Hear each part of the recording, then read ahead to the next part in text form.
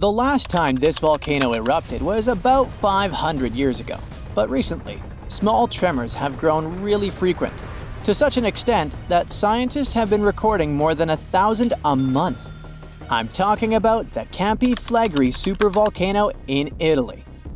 At one point, just a few weeks ago, the area was rattled by a 4.4 magnitude earthquake with 150 tremors in just one night.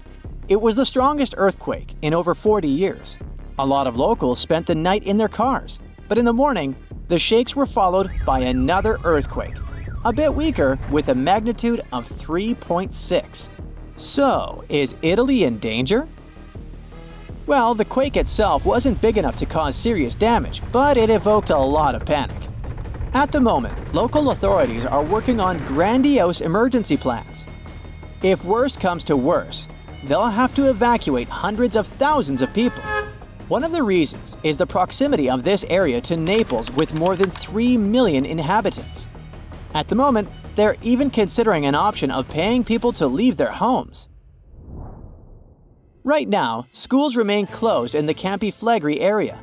The authorities are allocating more than 500 million euros to ensure the safety of buildings and constructions in the area. A yellow alert is still in place in the region, where 80,000 people live. There's the so-called red zone, which is the most dangerous area. There are 1,250 houses in this red zone, and all of them will be at high seismic risk if an eruption begins. Plus, more than twice as many will be at medium risk. Italy is a country prone to seismic activity, and Pozzuoli is a densely populated area that is located on one of the most dangerous supervolcanoes in Europe. Campi Flegrei has 24 hidden underground craters and dwarfs the better-known Vesuvius. Yes, the very volcano that wiped the ancient Roman city of Pompei off the face of the earth in 79 CE. This city thrived near the base of Mount Vesuvius at the Bay of Naples. In the time of the early Roman Empire, 20,000 people lived in Pompei. They were merchants, manufacturers, farmers, and others. The soil in the region was rich and fertile, so there were lots of orchards and vineyards. Strangely, no one knew that this black earth was the legacy of an earlier eruption of Mount Vesuvius. The area was a favorite summer destination for rich Romans. Sadly, at noon on August 24, 79 CE, all this prosperity came to an end. The peak of Mount Vesuvius exploded, sending a 10-mile-high mushroom cloud of ash and pumice into the stratosphere.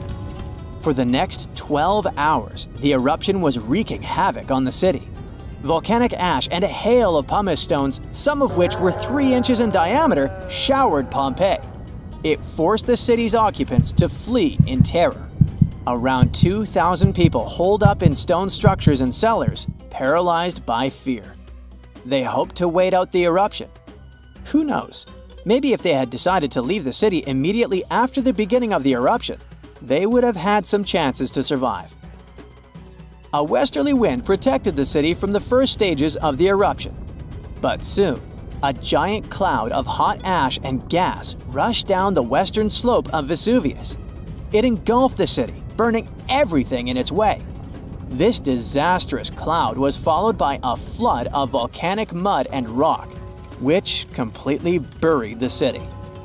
As if the volcano was making sure no one would survive, a cloud of toxic gas poured onto the city, finishing the lives of a few survivors on August 25th.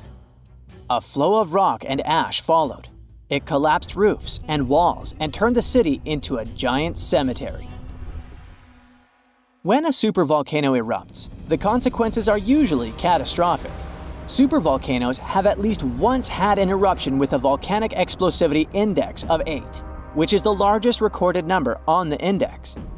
Supervolcanoes are often extremely large, with no cone at all. That's because they're typically the remains of gigantic magma chambers that once flared up, leaving behind a caldera. They're usually located over hotspots and appear when huge volumes of magma are trying to escape from deep underground. Eventually, they burst through Earth's surface. Sometimes, all this magma gets stuck, unable to break through the planet's crust. And then, Massive pools of pressurized magma gather at a depth of several miles. The pressure keeps growing because more and more magma is trying to get to the surface. At one point, a super eruption goes off. The most recent super eruption happened in New Zealand. Well, when I say recent, I meant around 26,500 years ago. That's when a supervolcano beneath the surface of Lake Taupo spewed into the air more than 300 cubic miles of ash and pumice. Imagine 500,000 Great Pyramids of Giza flying up into the air at the same time. That's how incredibly powerful that eruption was. But the most exciting and confusing thing about the eruption was that the Taupo volcano didn't simply go off like many others. At first, everything was going as usual. Tons and tons of pressurized magma had built up under the surface, and the pressure was getting higher and higher. But after the rock cracked and the first portion of lava rushed out of the crater, something went wrong, and the supervolcano took a break. Only several months later, the disastrous eruption shook the ground. Thousands of tons of lava, rocks, and ash flew high into the atmosphere. The unusual pattern of Taupo still confuses scientists. The Indonesian eruption at Toba caldera 75,000 years ago was the largest eruption in the last 2 million years. Experts estimate that the eruption could have released hundreds of thousands of tons of sulfuric acid, which might have even caused a several-degree cooling of the planet's surface. But nowadays, the impact is hard to detect because of glaciers that covered the ground afterward. There are also several so-called supervolcanoes that haven't lived up to this name yet because they've never produced any super eruptions. For example, in 1883, Indonesian volcano Krakatoa went off. The power of the eruption tore the volcano's walls open, and cold seawater rushed into its molten insides. The difference in temperatures made the volcano blow up with a deafening boom. It was clearly heard 3,000 miles away in Australia. It earned the blast the title of the loudest sound in history. But even though the consequences of this event were truly catastrophic, it still turned out not powerful enough to be called a super eruption. It only had a volcanic explosivity index of 6. Then, there's also Mauna Loa. It's a shield volcano, which means it won't produce explosive eruptions, but its sheer size makes this monster of a volcano extremely dangerous. At the moment, the volcano seems to be at peace with its surroundings.